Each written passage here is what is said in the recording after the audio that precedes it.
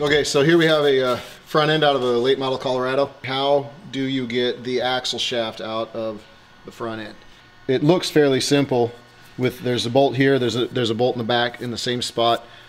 It looks like all you have to do is just pull these bolts out and the tube will slide out. It's not the case. That's not how you take these apart. The axle actually has to come out of the end of the housing. The arm stays in the housing. So what we're going to show you today is how to disassemble the four-wheel drive actuator and all the stuff inside and pull the axle shaft out. So for starters, obviously, well, the first thing I already did is I just pulled the bracket off. You don't have to; it just makes it easier. In fact, really, the first thing you do, pop the axle seal out.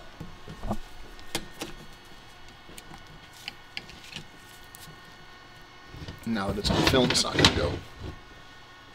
There we go. Next, take off the actuator.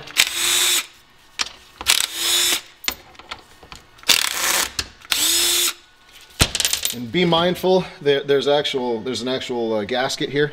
Try not to tear the gasket because it is fairly substantial. It'll cause interference issues if you don't put it back in. So if it stays stuck, go ahead and leave it, but I always prefer just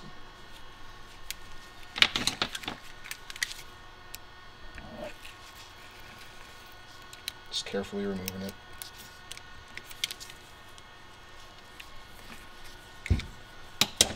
So with that removed, your next step is you need to pull this big old snap ring. It's kind of because this needs to slide out next. And odds are good you're going to shoot it across the room. There it is. Yeah, so here's that nice big fat snap ring you're going to shoot across the shop when you take it out. Slide hammer, whatever you got to do. Gently.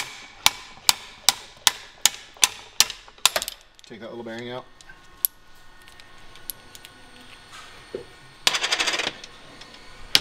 Now, everything just slides right up.